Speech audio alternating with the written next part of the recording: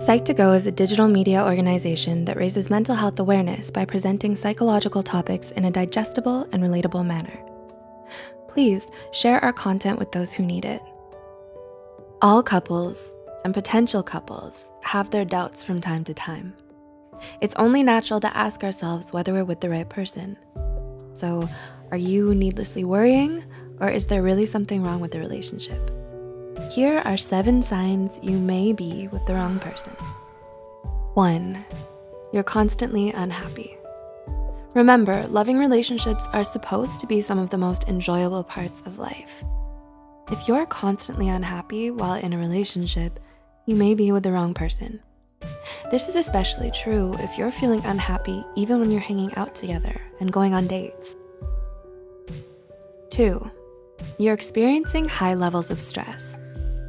Aside from feeling unhappy, relationships can also be a source of stress for many people. While it's natural to worry about our relationships from time to time, there comes a point when the stress becomes a cause for alarm. Ask yourself whether the relationship is making you feel relaxed or whether the scale is being tipped more towards anxiety and worry. 3. Your expectations are not being met. Everyone has their own vision of what a perfect partner is.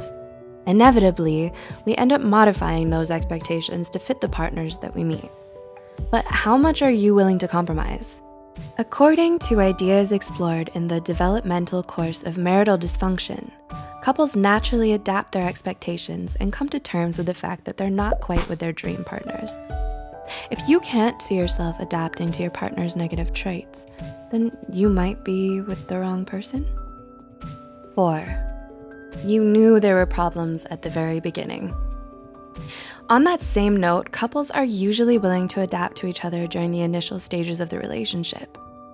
Research has shown that people naturally ignore each other's negative traits during the initial courtship phase. In many cases, people willingly ignore serious and obvious personality flaws.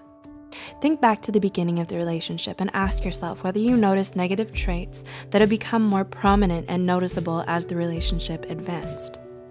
You could be coming out of the honeymoon phase and starting to notice serious issues that were previously sidestepped. 5. Your gut tells you something is off, but you can't seem to pinpoint it. Sometimes it's best to listen to your instincts. Being able to explain to yourself or your partner why you don't feel content isn't always essential. If you feel a nagging, constant voice telling you that you're with the wrong person, you might want to listen to that voice. Although our subconscious mind can often point us in the right direction, its messages don't necessarily form coherent words and signs. Sometimes it's best to simply listen to your gut. 6. Your partner doesn't seem very conscientious. A 2004 study published by the Journal of Family Psychology attempted to link certain personality traits with marital satisfaction. Researchers found a connection between a number of personality traits and unsatisfied couples, and one trait was lowered conscientiousness. Additional traits linked with dissatisfaction included high neuroticism and lowered agreeableness. If you're starting to wonder whether you might be with the wrong person, you might want to ask yourself whether or not your partner has any of these traits.